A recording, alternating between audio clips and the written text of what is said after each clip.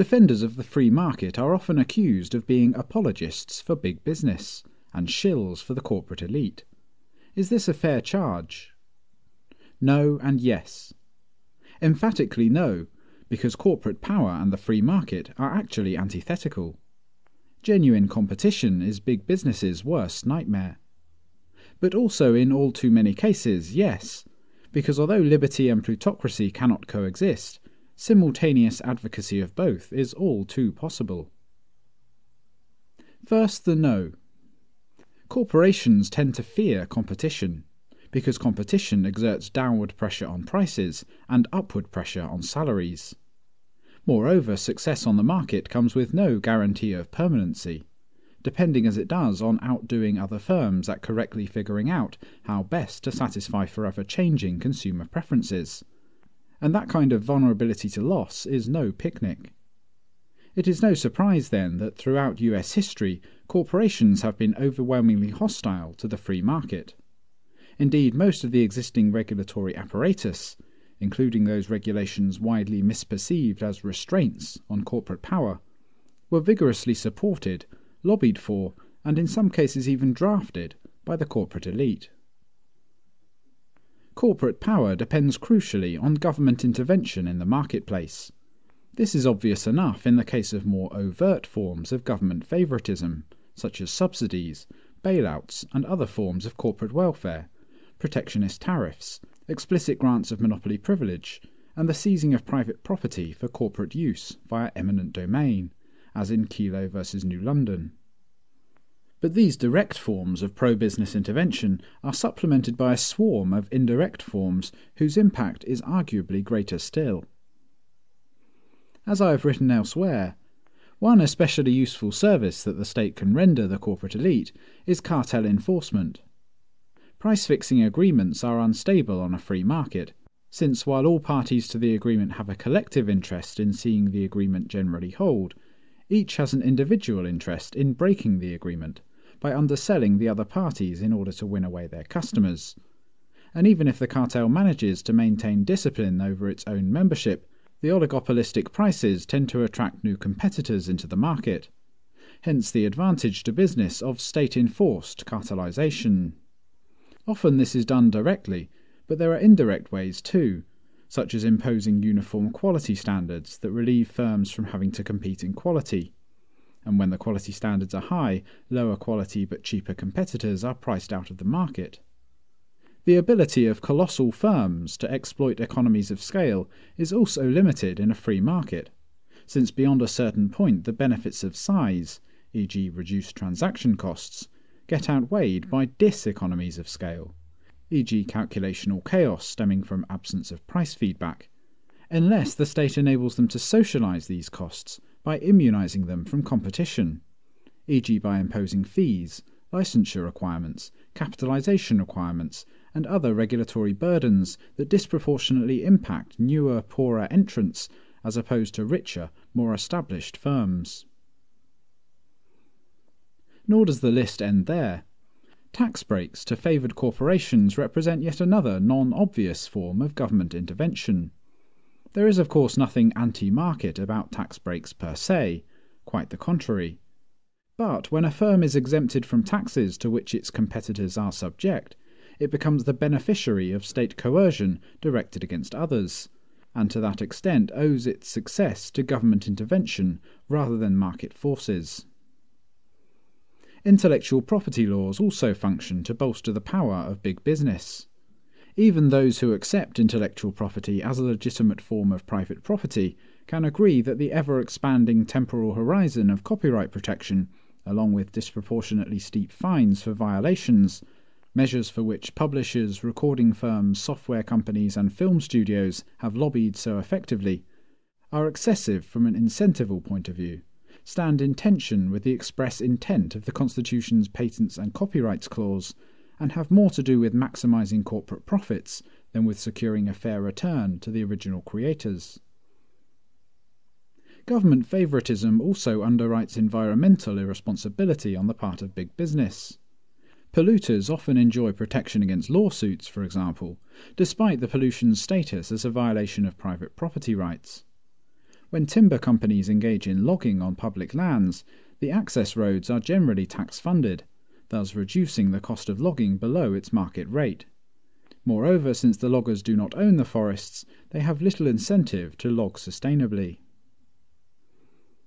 In addition, inflationary monetary policies on the part of central banks also tend to benefit those businesses that receive the inflated money first, in the form of loans and investments, when they are still facing the old lower prices, while those to whom the new money trickles down later, only after they have already begun facing higher prices, systematically lose out.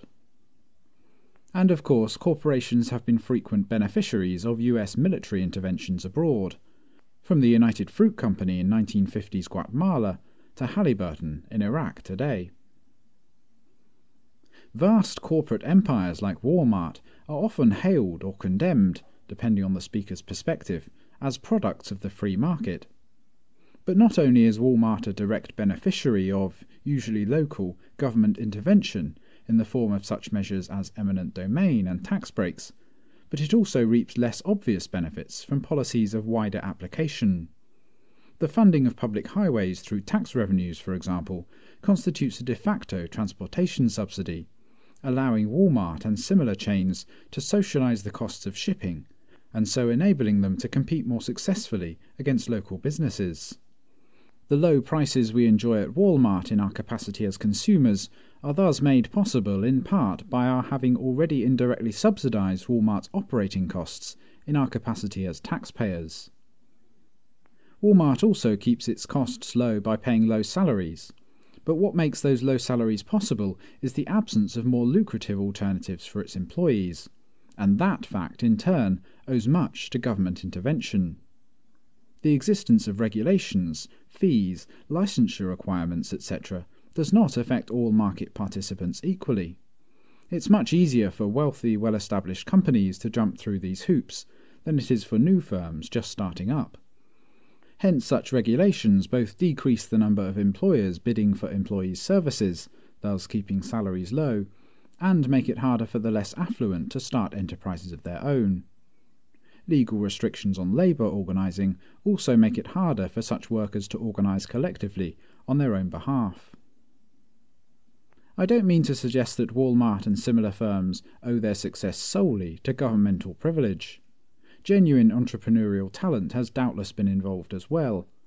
But given the enormous governmental contribution to that success, it's doubtful that in the absence of government intervention such firms would be in anything like the position they are today. In a free market, firms would be smaller and less hierarchical, more local and more numerous, and many would probably be employee-owned. Prices would be lower and wages higher, and corporate power would be in shambles. Small wonder that big business, despite often paying lip service to free market ideals, tends to systematically oppose them in practice. So where does this idea come from that advocates of free market libertarianism must be carrying water for big business interests? Whence the pervasive conflation of corporatist plutocracy with libertarian laissez-faire? Who is responsible for promoting this confusion? There are three different groups that must shoulder their share of the blame. Note, in speaking of blame, I am not necessarily saying that the culprits have deliberately promulgated what they know to be a confusion. In most cases, the failing is rather one of negligence, of inadequate attention to inconsistencies in their worldview. And as we'll see, these three groups have systematically reinforced one another's confusions. Culprit 1. The left. Across the spectrum, from the squishiest mainstream liberal to the bomb-throwingest radical leftist, there is widespread, though not, it should be noted, universal, agreement that laissez-faire and corporate plutocracy are virtually synonymous.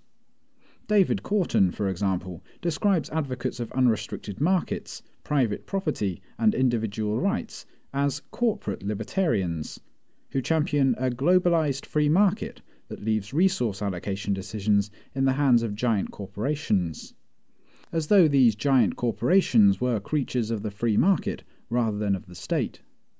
While Noam Chomsky, though savvy enough to recognize that the corporate elite are terrified of genuine free markets, yet in the same breath will turn around and say that we must at all costs avoid free markets, lest we unduly empower the corporate elite. Culprit 2. The right. If libertarians' left-wing opponents have conflated free markets with pro-business intervention, libertarians' right-wing opponents have done all they can to foster precisely this confusion. For there is a widespread, though again not universal, tendency for conservatives to cloak corporatist policies in free market rhetoric. This is how conservative politicians in their presumptuous Adam Smith neckties have managed to get themselves perceived, perhaps have even managed to perceive themselves, as proponents of tax cuts, spending cuts, and unhampered competition, despite endlessly raising taxes, raising spending, and promoting government-business partnerships.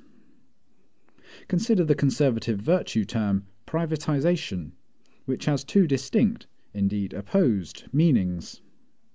On the one hand, it can mean returning some service or industry from the monopolistic government sector to the competitive private sector, getting government out of it. This would be the libertarian meaning. On the other hand, it can mean contracting out, i.e. granting to some private firm a monopoly privilege in the provision of some service previously provided by government directly. There is nothing free market about privatization in this latter sense, since the monopoly power is merely transferred from one set of hands to another. This is corporatism, or pro-business intervention, not laissez-faire. To be sure, there may be competition in the bidding for such monopoly contracts, but competition to establish a legal monopoly is no more genuine market competition than voting, one last time, to establish a dictator is genuine democracy. Of these two meanings, the corporatist meaning may actually be older, dating back to fascist economic policies in Nazi Germany. But it was the libertarian meaning that was primarily intended when the term, coined independently as the reverse of nationalization, first received widespread usage in recent decades. Yet conservatives have largely co-opted the term, turning it once again toward the corporatist sense. Similar concerns apply to that other conservative virtue term, deregulation. From a libertarian standpoint, deregulating should mean the removal of government directives and interventions from the sphere of voluntary exchange. But when a private entity is granted special governmental privileges, deregulating it amounts instead to an increase, not a decrease, in government intrusion into the economy. To take an example not exactly at random, if assurances of a tax-funded bailout lead banks to make riskier loans than they otherwise would, then the banks are being made freer to take risks with the money of unconsenting taxpayers. When conservatives advocate this kind of deregulation, they are wrapping redistribution and privilege in the language of economic freedom.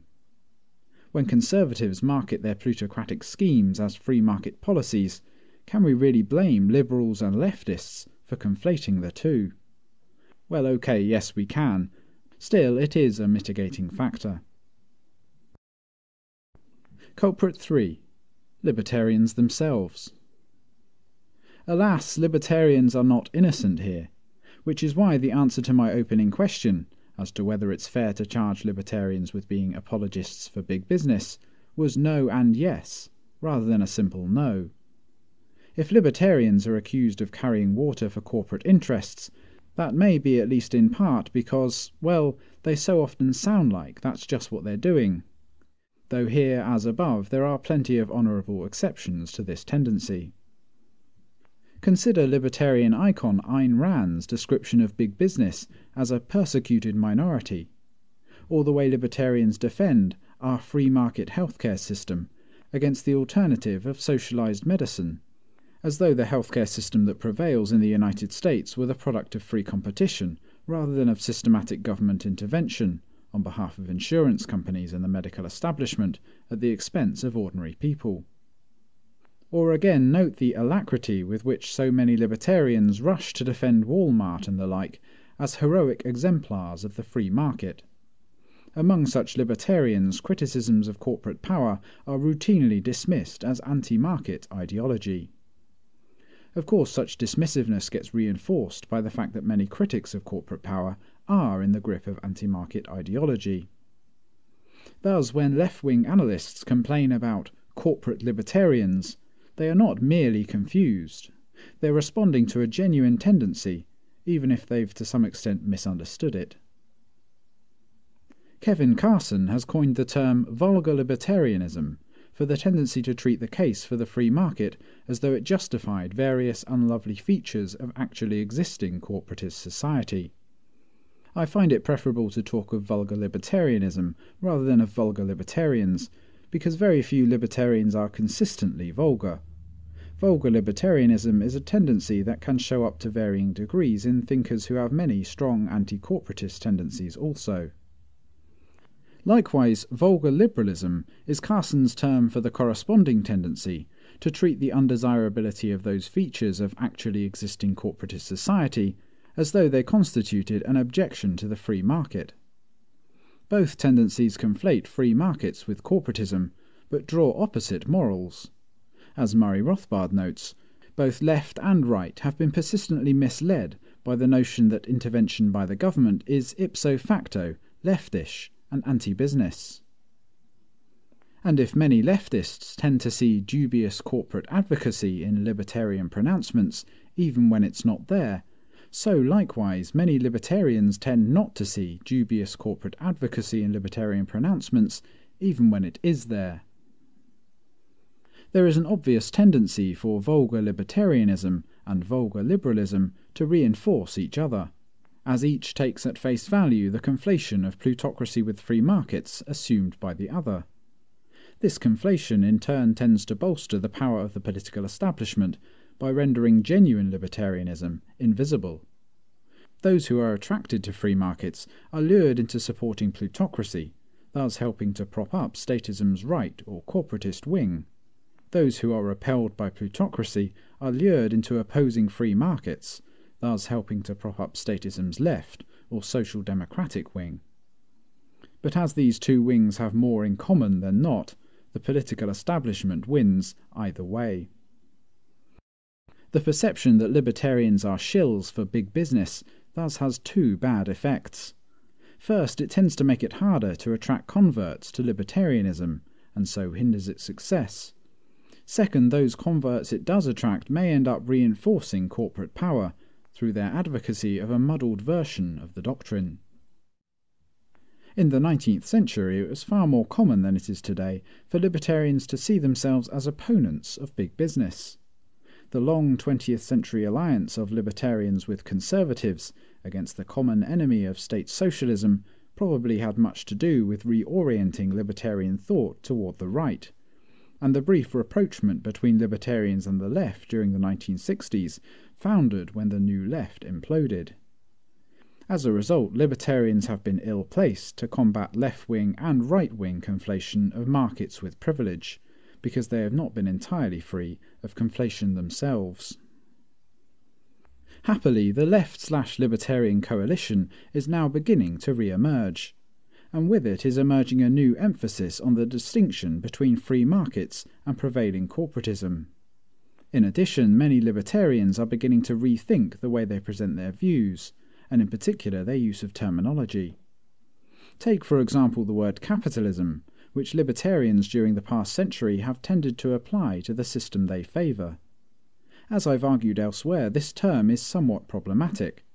Some use it to mean free markets, others to mean corporate privilege, and still others, perhaps the majority, to mean some confused amalgamation of the two.